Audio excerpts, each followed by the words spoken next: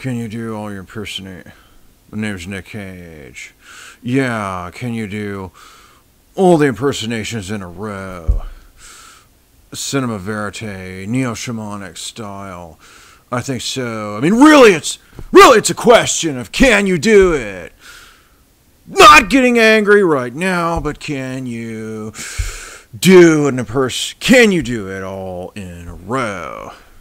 Can you do it all in a row? Face off on. Now the secret to doing the mortal Caine voice is that it's the most boomer impersonation to ever get requested. And the bloody footing boomers, they're all over. They've been asking Master Bruce to become Master Boomer, and I won't bloody have it. Hello, what have we here? How you doing, you old pirate? Chewie, how you been? You still hanging around this old loser?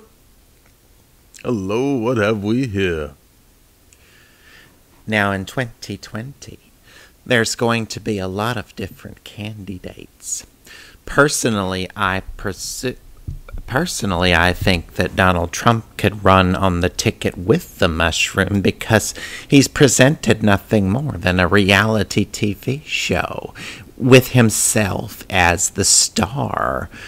And I think that typically, yes, you could have a presidential ticket with perhaps even 3 people: Joe Rogan, a mushroom, Donald Trump, and Terence McKenna.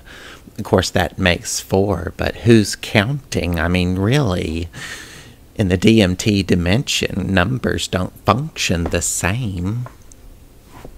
It is Sunday, 2005. We're going to be live for the next 17 hours. I am your host, David Lynch.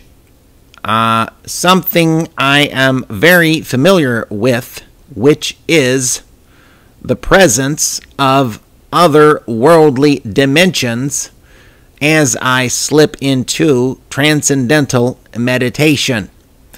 Blue Rose. Way to go, Coop.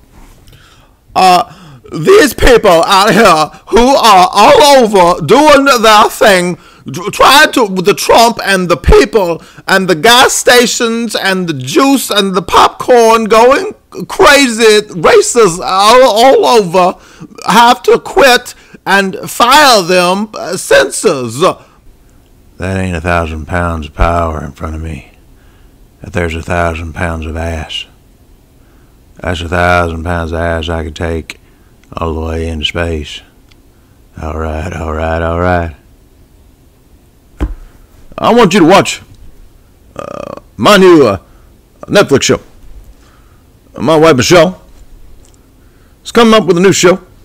It's based around Steven Tyler.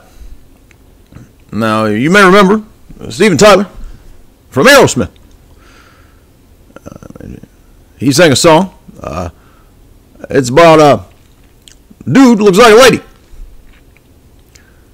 We'll be premiering that on Netflix very soon. How are you going to do that? And the lights are blinking. I'm thinking it's all over when I go out drinking. Oh, making my mind slow. That's why I don't with the big 4-0, bro. I got to maintain. Up like me is going insane. Insane in the membrane. Insane in the brain! First question is, why do the people go to the bathroom that they use when the bathroom is for the genders and the boomers don't have any more? Clearly there is the bathroom on the left and the bathroom on the right. You need to choose, please, if you've got the junk or not. The feeble fobble, the zeeble apple. No, they're coming for you. No, they're coming for me. Depends on what you mean. No, depends on what you mean. No, I've got to save my father. You, too, as well. No, depends on what you mean. Eh? So, after dinner, everyone had to have a cigar. And the rest is history. My wife's father introduced me to something really good, the stogies. And I know now the next question. Being the interviewer, you will say now, what does the wife think about the stogies? Let me ask you something.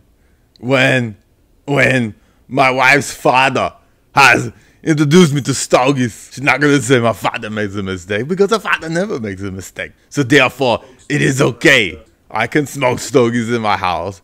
First of all, because her father introduced me to stogies. And second of all, because I'm a stud. I'm ballsy.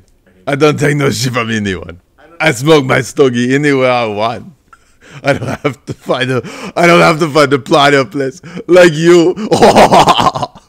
Wow. Wow. The pig has landed.